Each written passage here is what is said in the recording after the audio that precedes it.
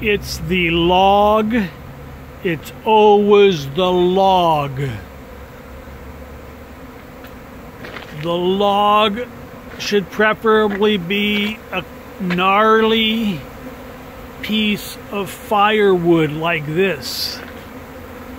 Although a cut piece of firewood will work also. But very clearly,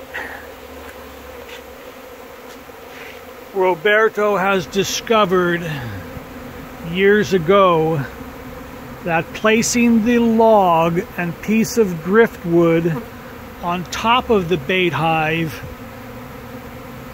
greatly increases the chances of catching a nice swarm.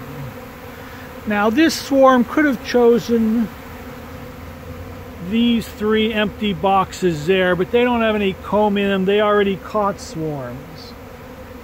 And one of these jester nukes caught a swarm, and do they still have frames in them? Yep, they have kind of funky plastic frames.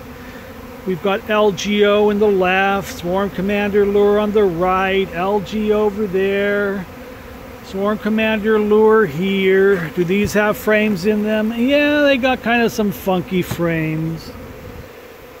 Here we've got really nice extracting supers. Full sets of nice comb in here. Not really dark though. Now the question is, besides the very important log, what kind of combs do we have in here? Let's take a look. Oh yeah, nice old brood nest combs. But very clearly, with all the choices of boxes there are around here, this very beautiful piece of driftwood is what convinced the bees that this was the box to choose. Now last year, that nice round gnarly redwood burl caught a couple swarms, but I have yet to catch. Do we have I don't know if we have frame. I kind of doubt. Yeah, we got frames in there. But I have yet to catch a bait hive in a B-Max hive, even though we have B-Max hives over there.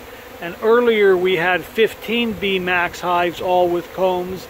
None of them caught anything. And I have for many years felt that plastic boxes and plastic hives and plastic frames are not as inviting to a swarm.